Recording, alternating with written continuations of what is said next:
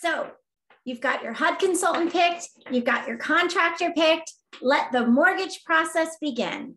So just like any other loan, you're going to get your loan application with all of your loan disclosures to sign. Once everything is signed, and then we're going to pay for the appraisal just like you normally would do.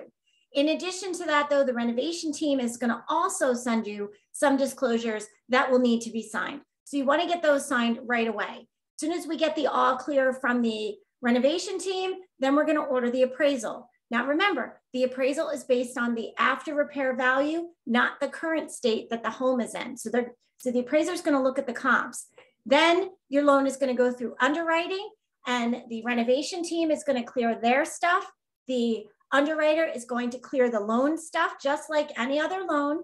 And then your loan is going to get approved. You're going to get your commitment. We're going to wait for title and the appraisal just like any other loan.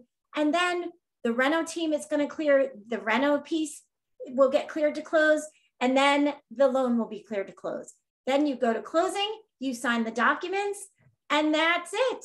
Now the fun begins.